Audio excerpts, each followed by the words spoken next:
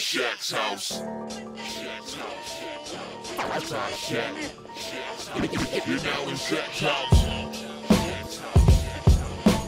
Shaq. Welcome to Shaq's house.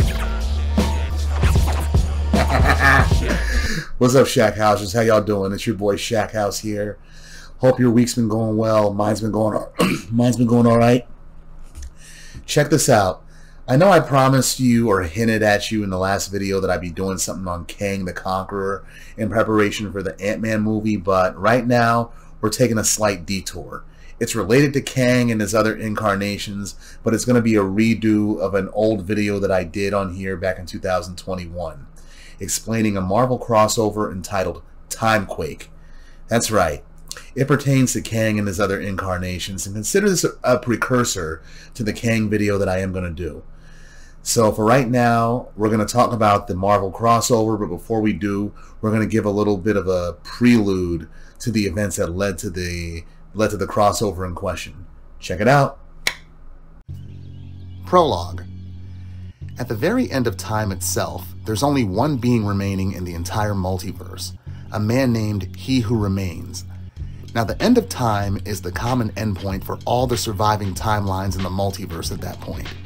It's their final stop before the heat death of the multiverse, where everything ends and another Big Bang explosion occurs, creating new life, new worlds, new dimensions, etc.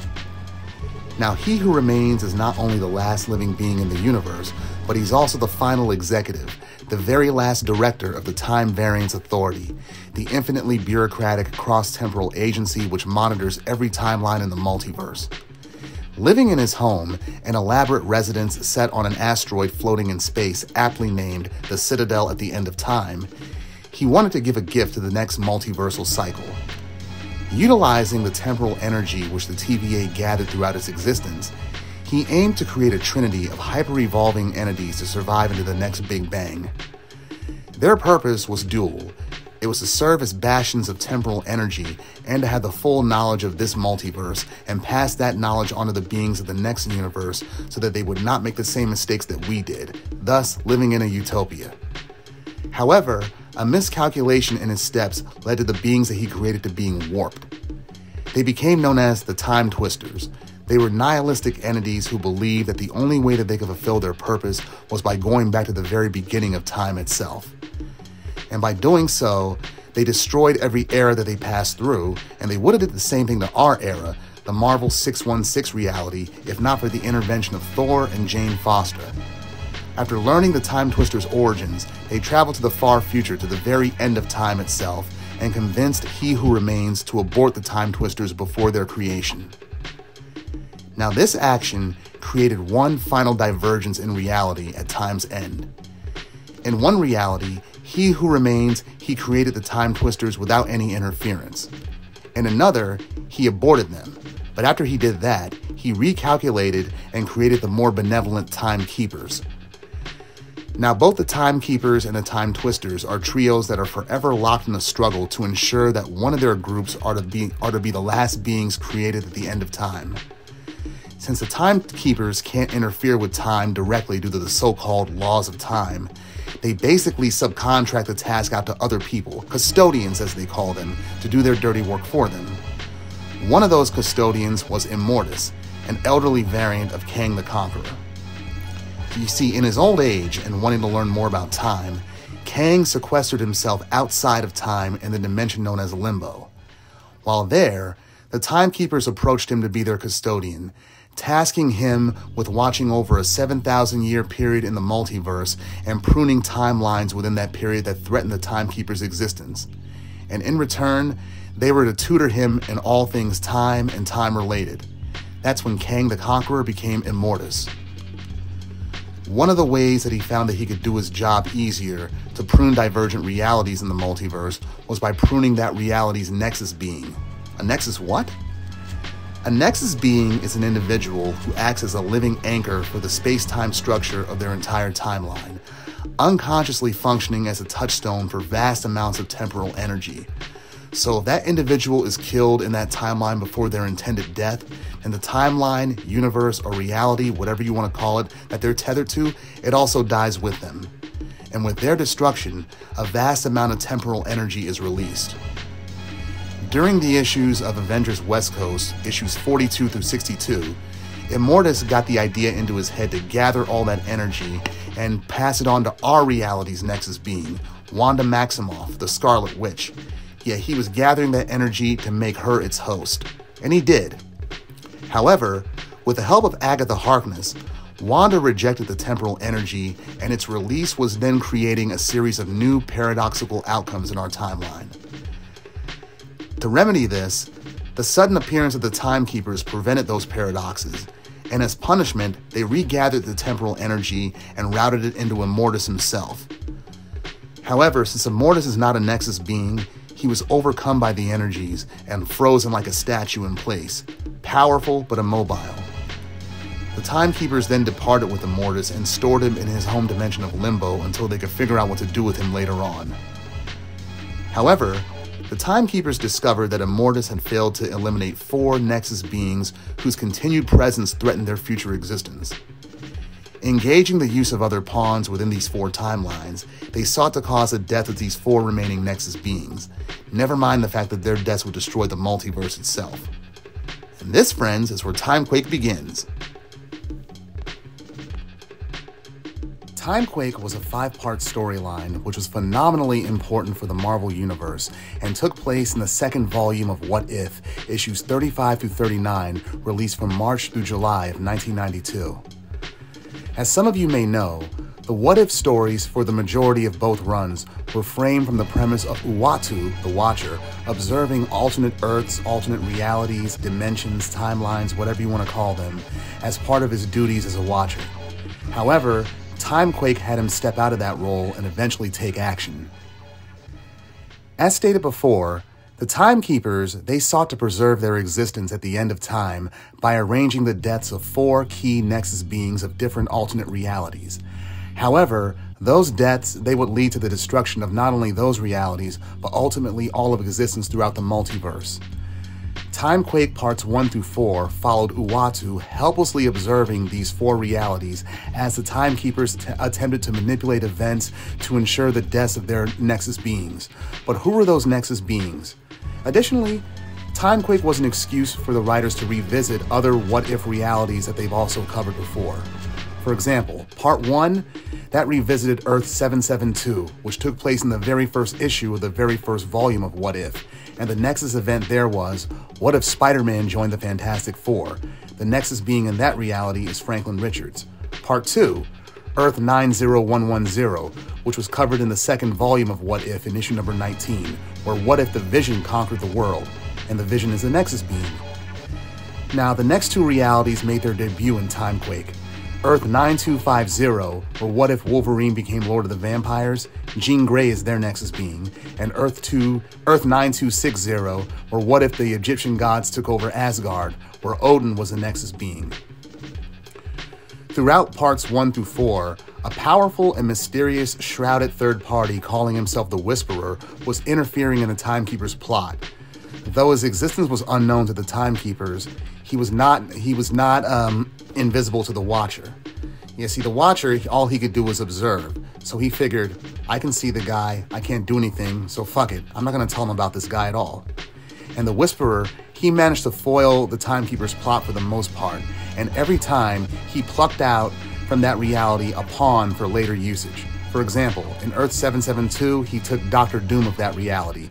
In Earth 90110, he took Iron Droid, Wolverine from Earth 9250, and Thor from Earth 9260. By the end of Part 4, 3 out of 4 of the Nexus beings were saved, which caused the Timekeepers to fade out of existence, and the Whisperer was revealed to be Immortus himself. Yeah, Immortus was still flush with all that temporal energy that the Timekeepers stuck him with, and he was nowhere near as helpless as they thought he was, and they made the foolish decision to stick him in Limbo, the very dimension that he controls thanks to their tutelage.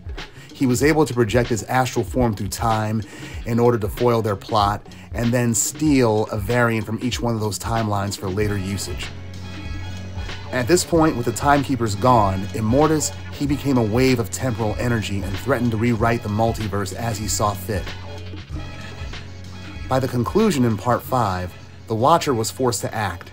See, with Immortus retrofitting the multiverse's space-time continuum, all cosmic obligations and promises, including the Watcher's own oath of non-interference, were temporarily suspended, allowing him to act. And as such, he was forced to team up with the Time Variance Authority to stop the threat of Immortus. Initially, and this is a testament to how inept the TVA in the book are, they came up with several ineffective strategies to halt Immortus, such as spreading anti-Immortus slogans, leaflets, and t-shirts throughout every reality that he was infiltrating. And finally, they sent the 4 agents that Immortus gathered during his time as a Whisperer to assault his home base in Limbo. There, the 4 faced Immortus' agents, Tempest, Rama-Tut's robots, Space Phantoms, and the Dire Wraiths. However, at the conclusion of each battle, the Immortus wave warped events back to the status quo, causing everything to go back to how they were at the beginning. Kind of like a video game where you beat the bad guy, but then things become like a time loop. And in this case, all of Immortus' warriors were restored, and it led to some of his agents falling in battle. With literally little time to stop Immortus, the Watcher and the TVA's new plan was to revisit Immortus' origins, before he was Immortus, before he was Kang the Conqueror, before he was the Pharaoh Rama-Tut, hell, before he even made his first trip through time, back when he was a 31st century malcontent by the name of Nathaniel Richards. And mind you, this storyline was the first time we learned the real name of Kang, the Scarlet, Centurion, Pharaoh, Conqueror, whatever you want to call him. The Watcher and the TVA, they sent a variant of the Fantastic Four from Earth 8212, the Reed Richards rocket group, where the Fantastic Four never got superpowers. They were sent and they were able to convince Nathaniel to take a serum that would make his body incompatible with temporal energy, and thus preventing him from ever becoming a temporal wave. The plan worked, and the Immortus wave dispersed in the present day, and then the Timekeepers reappeared. But moments later, a second set of Timekeepers also appeared and revealed that the first ones to be their counterparts, the Time Twisters, who somehow gained dominance over the Keepers and were able to manipulate Immortus to do his bidding, and ended their service to them. And this goes all the way back to before Avengers West Coast 42. With their ruse exposed, the Time Twisters reverted back into the nurturing pods from which they came, and the Timekeepers explained that their connection, tying together them, the TVA, and He Who Remains. With their regained dominance, the Timekeepers thanked Uatu and the TVA, took the pods back to their citadel at the end of time. Yeah, it was a remarkably complex story, especially that last chapter, as it tied together all the aforementioned time-based entities who before now were unrelated, the TVA, He Who Remains, the Timekeepers, and the Time Twisters. Lastly, the agents that Immortus absconded with as the Whisperer, when the Immortus wave dispersed, those agents who seemingly died in Limbo, they were restored back to their native timelines. Immortus, he eventually convinced the Timekeepers to reinstate him as one of their custodians, but their continued pressure to eliminate realities that threatened their existence, namely where humanity ascends to traveling through space and the Avengers gain prominence, that led to the events of the Destiny War, which took place in the aforementioned Avengers Forever series, issues 1 through 12. Props to Kurt Busiek, and RIP to Carlos Pacheco. Some key differences in the MCU. The Timekeepers are real in the comics, but in the MCU, they're androids that serve as propaganda and figureheads for the TVA. It's a damn shame that's all they are, because in the comics, and this is rarely ever talked about, the TVA, they created the Timekeepers using all their temporal energy that they use for their retired employees as quality of life purposes. So the Timekeepers are really just living embodiments of the TVA's pension plan. The Time Variance Authority, they're more fleshed out in the MCU than they are in the book. I mean, in the TV show, Loki, they're not treated as a tongue-in-cheek joke. In the book, they're more of a parody of Marvel's editorial structure, which is why they're not taken as seriously. And lastly, in the MCU, even though we know that Kang and Immortus are separate people, Immortus being Kang's inevitable self, in the MCU, they're treated as variants of one another, warring against one another. And they also merged Immortus, his home dimension of Limbo, and his resident castle with He Who Remains home at the end of time, and the Citadel at the end of time, respectively, into this. Alright folks, that's Timequake for you guys. And seriously, I am doing a video on Kang, Immortus, Rama-Tut, his origin, and all those other temporal cells. It's going to take a little while, so step back to me in 2 weeks. Come back in 2 weeks after the Ant-Man movie ends. I want to see how they do with that before I give something definitive and comparative. Until then, Shackhousers, I will see you then. Have a good week. Later! Mansion, apartment. Shack house. Yes! Yeah.